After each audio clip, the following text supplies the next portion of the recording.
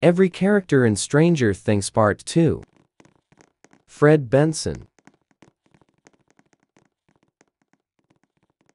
So Fred Benson is a Season 4 character in Stranger Things. He is Nancy Wheeler's assistant. It all went downhill for him when one day him and Nancy went through an areado see Max Mayfield.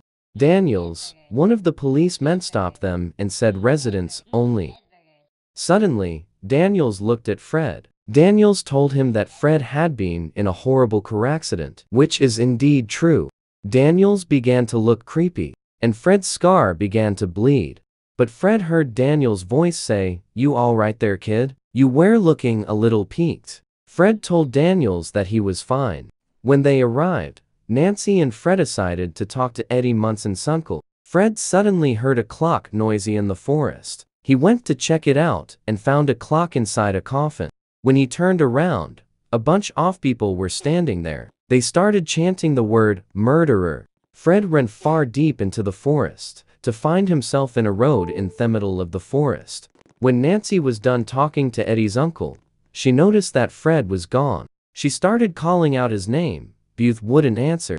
Fred stared in shock when he saw Carson fire. Fred stepped back, then fell down. He had fallen inside his grave. He started shouting for help when he saw a large creature coming towards him.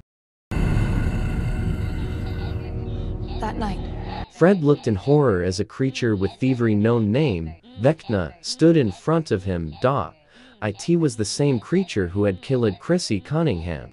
Fred began to levitate in the overworld. Vecna put his claw on Fred, and his bones started to snap in the overworld. This is how his death went.